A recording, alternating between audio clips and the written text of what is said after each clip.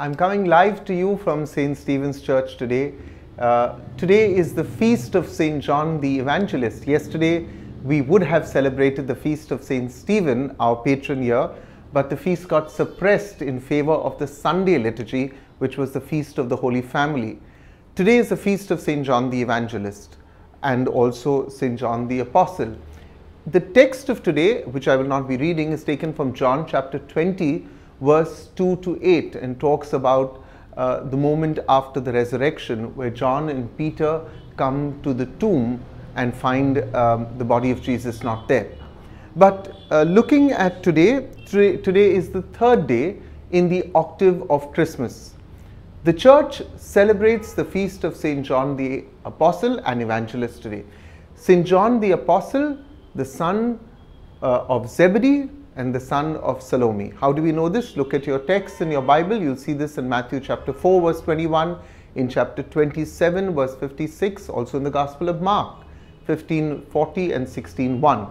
Now, St. John was one of the 12 apostles of Jesus. We know this.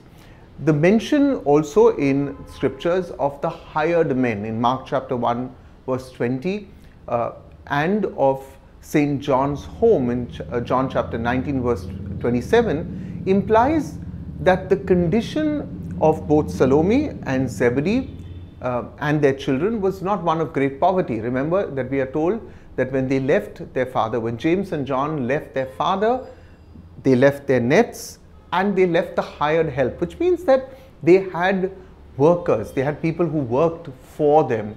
And so this indicates that this was not a family of poverty at that point of time, but they were rather well off compared to many other Galileans in this area. Now, we know that St. John was born in Bethsaida. He was called while, as I said, mending his nets, and he was called to follow Jesus. John was called to be an apostle by our Lord in the very first year of Jesus' public ministry. He is considered the same person as John the Evangelist, John of Patmos, and John the Beloved Disciple. They are just different names for the same person. We also know about John's older brother, who was St. James the Great, another one of Jesus' 12 apostles. Jesus referred to the brothers together as Boanerges, meaning the sons of thunder. John is believed to be the longest living apostle and the only one not to die a martyr's death. If you go for Mass today, you'll realize that for all the other apostles, we wear red vestments because they died as martyrs. John, we have white vestments. Now, John, along with Peter and James, were the only witnesses of the raising of the daughter of Jairus. Also, they were the closest witnesses to the agony in Gethsemane. John was the one who reported to Jesus that they had forbidden a non-disciple from casting out demons in Jesus' name, and which, if you remember, prompted Jesus to state, "He who is not against us is on our side, he is for us." Now, John and Peter were the only two apostles sent by Jesus to make preparations for the final Passover meal, the Last Supper. During that meal, St. John sat next to Jesus, leaning on him rather than lying along the other couches. John was the only one of the 12 apostles who did not forsake the Savior in the hour of his passion. He stood faithfully at the foot of the cross when the Savior made him literally the guardian of his mother and our Blessed Mother. Now, after the Assumption of Mary, John went to Ephesus. According to church tradition, this is what we learn. He later was banished by the Roman authorities to a Greek island called Patmos. This is where he wrote the book of Revelation. It is said that St. John was banished in the late 1st century during the reign of the Emperor Domitian, after being plunged literally into boiling oil in Rome, and yet he suffered no injuries. It is also said that all those who witnessed the miracle in the Colosseum were converted then to Christianity. Emperor Domitian was known for his persecution, cruel persecution of the Christians. Now, John is known as the author of the Gospel of the book of St. John, the Gospel of John. He is also the author of 4 other books in the New Testament, the 3 epistles of John and also the book of Revelation. Now, the authorship of the gospel is credited to the disciple whom Jesus loved, and John chapter 21 verse 24 claims the gospel of John is based on the beloved disciple's testimony. However, the true authorship has been debated since the year 200. In his ecclesiastical history, the historian Eusebius states the first epistle of John and the Gospel of John are agreed upon as written by John. Eusebius continues to state that the second and third epistle of John are not John the Apostles. It was written by somebody else. In the Gospel of John, the phrase the disciple whom Jesus loved, or the phrase the beloved disciple, is used 5 times but is not found in any other of his New Testament accounts of Jesus, and that's what causes a certain doubt in the minds of scripture scholarship. Now, St. John is also called the Apostle of Charity, a virtue that he had learned from his divine master and which he constantly inculcated by word and example. Remember, when we speak of caritas, we don't mean charity as in giving things, but caritas being love. So he was the apostle of love. The beloved disciple, we know, died in Ephesus, which today is in modern day Turkey, sometime after the year 98 AD.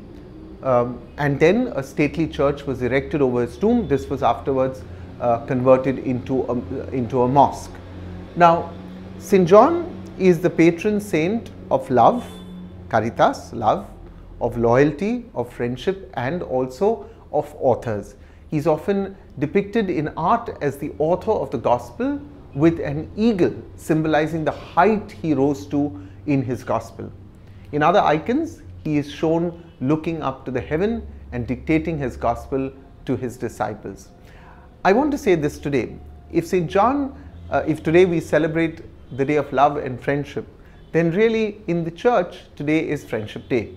I know that very often we have a secular Friendship Day, but what about today being a Christian Friendship Day? So call up your friends today and say Happy Friendship Day, and they'll look at you, they might turn to you and say, I think you got the date wrong, and say, no, I think you got the date wrong. Today is Friendship Day in the Catholic Church because St. John is the patron of friends, and that's your great way to evangelize to your friends, to your family. That way they know a little bit more about the faith. Yeah, and then you can also send them this link and say, you want to hear more about this, listen to 9 o'clock with Father Warner. I want to pray today in a very special way for several people. For Belmira from my parish, who cares very much for the confirmation students. I want to pray for Kenneth. Kenneth used to be, many of you might remember, he was my former driver and he still continues to assist me in so many ways. So happy birthday to you, Kenneth. And also for my friends Ives and Sabrina, who are now in the US. They were part of my group. Ives Bent. He's the son of Leon and Lorraine Bent. I want to wish them on their wedding anniversary today. But may I reserve most of my prayers and love for my own parents today, who celebrate today their 54th wedding anniversary in Goa. As you remember, Dad went through quite a tough 2 years, and this year, thanks to the kindness of his doctors, he has been doing very well. When people ask me, how's your dad? I always tell them, well, he started driving his bike and his car. So that is an indicator of how well he truly is. Happy wedding anniversary, Mom and Dad. God bless you. And to all of you, don't forget, like this video, share it with your friends, subscribe to our channel. And to our donors of the Love, Joy, Hope Foundation for Children in Goa, I want to say thank you. Remember that you can always send us a donation either for the home or for this ministry. All you got to do is indicate where you'd like to contribute to. Send me a WhatsApp message on 98202 42151. On behalf of my staff here, of Ryan and Wilson, of many of whom of you have said, Father, also wish them. So I want to acknowledge that you have done that. I want to thank you. Continue to enjoy this season. I know we just had Christmas, then yesterday 26th. We're still breathing in the joy of the Christmas season, and it brings a lot of light and love. I hope you had a good and a happy Christmas day. God bless you. Stay well.